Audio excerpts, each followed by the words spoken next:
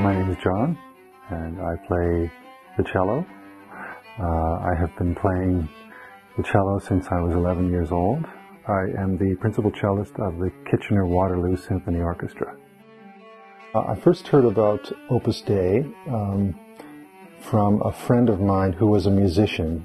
I wasn't a Catholic at that point. I was involved in other things, and I was really impressed by this friend of mine in the orchestra. You know, there was one point where I caught him playing the violin for God, so to speak. Music became a little bit less of a drug for me. Books, paintings, music, these are beautiful things, but you can kind of turn them into an end in themselves, like to live for them totally. Didn't work out that way for me after I started to try and offer it up to God. Well, eventually I got married and had a family, and do these things for them too, set the priorities right, So that's one thing that changed, I think, because I could have just gone crazy there. You can't take it with you, it's really a means.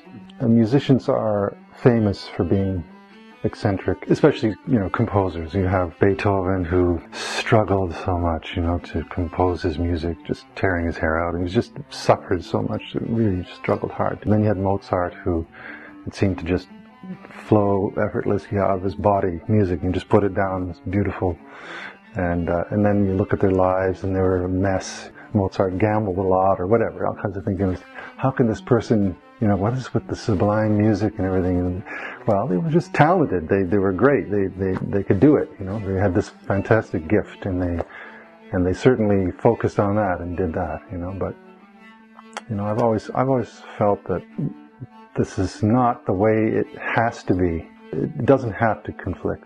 So if I have a regular plan of where I try to live my faith out during the day, this really does help me to put the music in its place.